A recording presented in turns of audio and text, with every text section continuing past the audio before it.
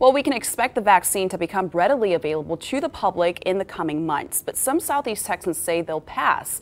KFDM's Joy Addison reports what concerns them about the vaccine as the pandemic continues.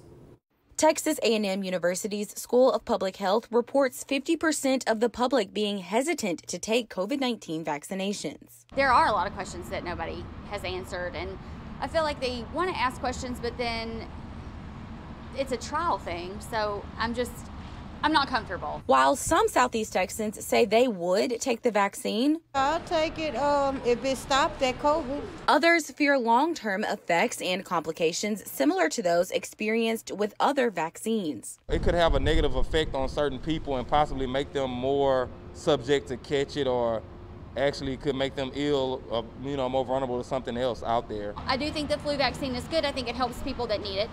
For me personally, the one and only time I ever got the flu was when I got the flu vaccine. And they feel though healthcare workers are in line to receive the vaccine first, other vulnerable populations should be next. Maybe people that are homeless or stuff, people that, they don't have the access to the medical supplies or the benefits that, that we have, and they're more sickly and more likely to get ill. You still got the old folks and the young kids with weak immune systems.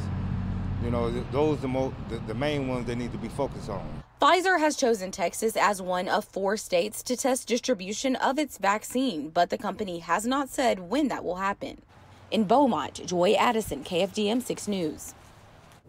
And the other states chosen for the Pfizer vaccine include Rhode Island, Tennessee, and New Mexico.